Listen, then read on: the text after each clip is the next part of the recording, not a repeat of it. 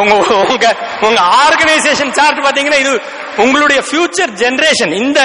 இந்த டோட்டல் டீமை நான் அப்படியே என் ஃபியூச்சர் ஜெனரேஷனுக்கு கொடுத்துட்டு போறேன். ஏன்னா இங்க உள்ள ஒவ்வொருத்தருடைய குழந்தைகளும் எங்களோட டீம்ல தான் இருக்க போறாங்க. சோ அந்த சந்தோஷம் இருக்கு இல்லையா, மகிழ்ச்சி. பல பேருடைய வாழ்க்கையை மாத்துறது மாத்திரம் இல்ல, பல சந்ததியரின் வாழ்க்கையை மாத்த போறோம் நாங்க. அந்த ஹாப்பினஸ் உங்களுக்கு சாதாரணமா கிடைக்காது. நான் இந்த ஹை லெவல் ஹை ப்ரொஃபைல் பீப்புளோட பழகிறதுனால பல பேர் சொன்னாங்க இந்த பிசினஸ் எல்லாம் நடக்காது. ஏன்னா நான் சொன்னேன் இல்லையா, இந்தியாவுக்கு 98ல வந்த போது நான் சொன்னது அதே வார்த்தை அவங்க திருப்பி என்கிட்ட சொன்னாங்க, இது நடக்காது. நான் சொல்லுவேன் அவங்கள்ட்ட, சரி நீ ஒரு பிசினஸ் சொல்லு, நான் உடனே நான் சேர்றேன், எந்த கேள்வியும் இல்லாம நான் சொல்றேன், நான் சேர்றேன் அப்படின்னு சொல்லுவேன்.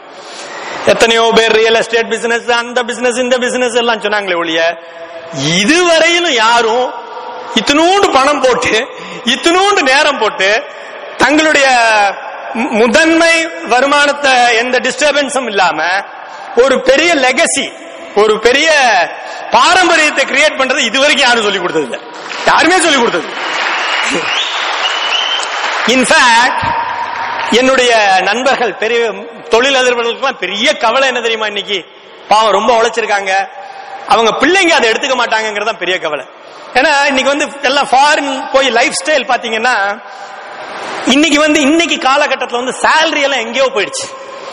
2 lakhs 3 lakhs per month salary வாங்குறது, நல்லா படிச்சு நல்ல இன்ஜினியரிங் படிச்சு MBA எல்லாம் படிச்சாச்சு. பிளஸ் பெரிய மல்டிநேஷனல்ல பாத்தீங்கன்னா அவங்களுக்கு பயங்கர கம்ஃபர்ட்ஸ் கொடுக்குறாங்க. இவங்க என் நண்பர்கள்லாம் பாவம் உழைச்சு 20 கோடி 30 கோடிக்கு சொத்தை சேர்த்து உட்காந்துக்கிட்டு சவுத்துல எல்லாம் நிறைய பேர் இருக்காங்க.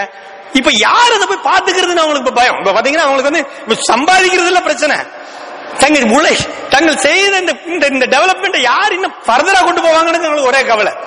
எல்லாம் ஏன்னா குழந்தைகளும் கம்மி ஆயிடுச்சு, பெரிய ஃபேமிலிஸ் கிடையாது. அதனாலதான் இந்த பிசினஸ்ல எங்களுக்கு ஹாப்பினஸ் இன்னும் பல பேருடைய லைஃப் நாங்க மாத்துவோம். அண்ட் இந்த சக்சஸ் பிரின்சிபிள்ஸ் எங்களுடைய பர்சனல் லைஃப்லயும் இது பண்றோம். ஷீலா அவங்களை பத்தி சொல்லிக்க பெருமைப்படுறதுக்கு கொஞ்சம் விரும்பல நினைக்கிறேன். அவங்க டிவி மாடலா இருந்திருக்காங்க. இது நடுவில் 2001 நாங்க 98ல ஆரம்பிச்சோம். அப்புறம் மிஸ்ஸஸ் சென்னை, அது நடுவில், அதுக்கு ட்ரைனிங், அதுக்கு பிராக்டிஸ். சோ இதெல்லாம் முடியும், உங்களால எல்லாம் முடியும். காலையில பாத்தீங்கன்னா டைம் சாய்ஸ். இப்ப நான் ஒரு ப்ராஜெக்ட் அபுதாபியில செய்தேன், ஒரு 300 பேரை கூட்டு போய் அவங்க திருப்பி கூப்பிடுறாங்க. பாத்தீங்கன்னா நான் நினைச்சு டிசைட் பண்ணிட்டேன், இல்ல என் குழந்தைய பாத்துக்கணும். இப்ப என் குழந்தைக்கு கெமிஸ்ட்ரியும் பிசிக்ஸும் சொல்லி கொடுத்துட்டு இருக்கேன். காலையில டென்னிஸ் கூட்டு போறேன், காலையில 1 hour யோகா செய்றேன், ஈவினிங் 1 hour ஜிம்முக்கு போறேன். நேர சுதந்திரம், பண சுதந்திரம் ரெண்டு சேர்ந்தது அந்த பிசினஸ். நீங்க இது ரெண்டு சேர்ந்து கிடைக்கிறது ரொம்ப ரொம்ப கஷ்டம். And God has blessed us.